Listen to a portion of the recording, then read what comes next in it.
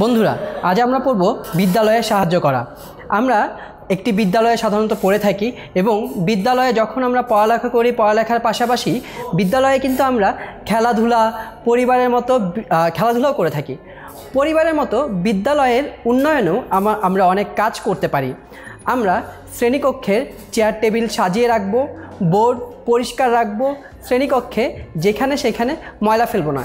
হ্যাঁ বন্ধুরা, আমরা কিন্তু ইচ্ছে করলেই আমাদের শ্রেণীকক্ষের যে চেয়ার টেবিলগুলো রয়েছে তা সাজিয়ে রাখতে পারি, বোর্ডটা পরিষ্কার রাখতে পারি। শুধু একে নষ্ট না করে আমরা সাজিয়ে রাখবো এখন থেকে। তাছাড়া আমরা শ্রেণীকক্ষে যেখানে সেখানে ময়লা ফেলবো না। যদি ময়লা কেউ ফেলেও থাকে তা আমরা নিজেরা তুলে ময়লা ফেলার স্থানে ফেলে দিব, যেন আমাদের ক্লাসরুমটি অনেক অনেক সুন্দর থাকে। হ্যাঁ, তারপরে আসছি খেলার মাঠ। আমরা শ্রেণীকক্ষের বাইরে বিদ্যালয়ের মাঠ পরিষ্কার রাখতে সাহায্য করব। বাগানে ফুলের গাছ লাগাবো ও যত্ন নেব। হ্যাঁ বন্ধুরা, আমরা কিন্তু বাগানে ফুলের গাছ লাগিয়ে সেগুলো যত্ন নেওয়ার মাধ্যমে আমরা আমাদের বিদ্যালয়ের যে প্রাঙ্গণটি রয়েছে তাকে অনেক সুন্দর করে তুলতে পারি। আমরা শ্রেণীতে মনোযোগী হব এবং শিক্ষককে সহযোগিতা করব। অবশ্যই বন্ধুরা, শ্রেণীতে যদি আমরা অমনোযোগী হয়ে কথাবার্তা বলি তাহলে কিন্তু শিক্ষকদের অনেক সমস্যা হয়ে থাকে শ্রেণীকক্ষে ক্লাস নিতে। তো আমরা এখন থেকে শিক্ষকদেরকে সহযোগিতা করব। আমরা শ্রেণীকক্ষে গণ্ডগোল করব না, শুধু হই হুল্লোড় করব না, কথা বলবো না। আমরা শ্রেণীকক্ষের যে সুন্দর পরিবেশ তা বজায় রাখার চেষ্টা করব। বিদ্যালয়ের বিভিন্ন অনুষ্ঠানে শৃঙ্খলার সাথে অংশগ্রহণ করব।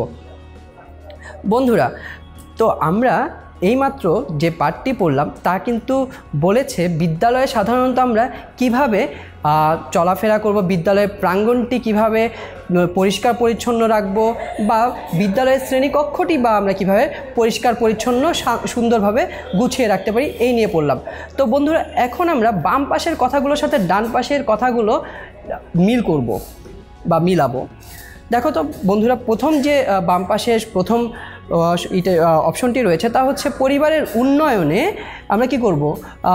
আমরা পরিবারের উন্নয়নে সকলেরই কাজ করা প্রয়োজন। হ্যাঁ, পরিবারের উন্নয়নে কিন্তু আমাদের সবারই কাজ করা প্রয়োজন। আমরা আমাদের জিনিসপত্র কি করব বলো তো, পরিষ্কার পরিচ্ছন্ন রাখবো না? না, তাহলে কি করব বলো? আমরা পরিবারের জিনিসপত্র গুছিয়ে রাখবো। হ্যাঁ, আমরা পরিবারের জিনিসপত্র গুছিয়ে রাখবো। বিদ্যালয়, গৃহ ও আঙিনা কি করব, পরিষ্কার পরিচ্ছন্ন রাখবো। এইমাত্র আমরা পড়ে এসেছি। বিদ্যালয়ের বিভিন্ন অনুষ্ঠানে আমরা কি করব বলো তো বন্ধুরা? আমরা বিদ্যালয়ের বিভিন্ন অনুষ্ঠানে শৃঙ্খলার সাথে অংশগ্রহণ করব। বিভিন্ন ধরনের প্রতিযোগিতা হয়ে থাকে, এইগুলোতে অংশগ্রহণ করব। আমরা শরীরচর্চা ঠিকমতো করব। এইভাবে আমরা শৃঙ্খলার সাথে বিভিন্ন ধরনের অনুষ্ঠানে অংশগ্রহণ করে থাকব। আমরা বেশিরভাগ সময় কি পরিবারে ও বিদ্যালয়ে কাটাই। হ্যাঁ বন্ধুরা, আমরা কিন্তু প্রতিদিনই সকালে ঘুম থেকে উঠে বিদ্যালয়ে যাই, তারপর আবার পরিবারে বা আমাদের বাসায় ফিরে আসি।